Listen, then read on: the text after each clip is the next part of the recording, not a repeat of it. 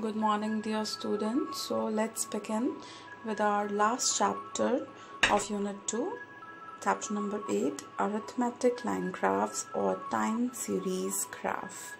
I have already explained this chapter in online class also, but for all those who were not there and for a good view of your notebook. So let's begin with construction of a graph. A graph includes point of origin. That point is named as O in the graph. You can see axis is also known as abscissa and ordinate. Abscissa is x-axis and ordinate is y-axis. And there are 4 quadrants. Quadrant number 1, 2, 3 and 4. Okay, so let's see some other points as well.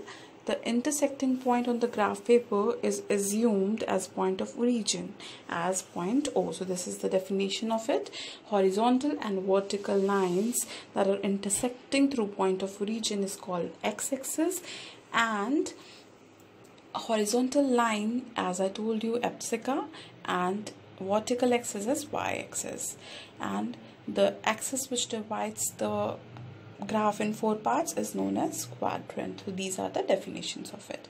You can see clearly visible on it. Now what you have to remember is the positive and the negatives. As you can see, quadrant first and quadrant third. Quadrant first is perfectly positive and quadrant third is negative. Rest second and fourth is positive plus negative. So the questions can be asked from this. Now a line graph include independent variable, that the one you set on x-axis, and the dependent variable that you have to measure and keeps on changing on y-axis. So this is the definition of independent and dependent variable. Now you will see some limitations of graphic presentation. First, less significant. Graphs are not equal significance to all the people. It is very difficult for the person who is not the literate one to interpret the graphs, that what the graph is trying to say. Only a major tendency. Graph shows only tendency of data that some values are not be correct. Lack of precise value based on brief information, that's why, and the wrong conclusion. A small figure change may result in different interpretations of the graphs. Now, one variable graph are those graphs in which values of only one variable are shown. As you can see in this table, that the net revenue earned by railways during 9 years is like this. Now we have to change in the format of the graphs, that is going from starting from 227 and then slant downwards and then begin with the upwards. The blue line shows the net revenue for Indian Railways. You also have to show like this. Now, 2 or more than 2 variable graph. These are those graphs which have simultaneously have 2 or more than 2 variables with respect to some period of time. For example, data of production and sale of a factory is a 2 variable graph. You can see in this picture the different months are given: Jan, Feb, March, April, May and June.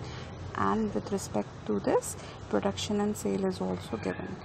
Production with the blue line and sales with the red line. You also have to show like this. What a good and attractive graph and better interpretations.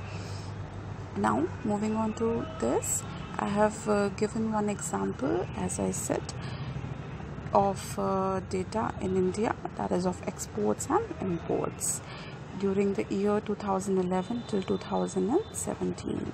So I will tell you how we can plot this in a graph. So let's have a look at it.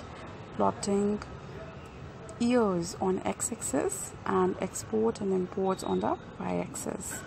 We have made a bright red color line of exports and slighted dotted line of imports. So that's how we can differentiate and interpret the data of a graph. Now these are the questions. You have to do it yourself. 1 mark question, multiple choice question, and here is a long question for you. So you have to find it yourself. Thank you everyone. That's all for today.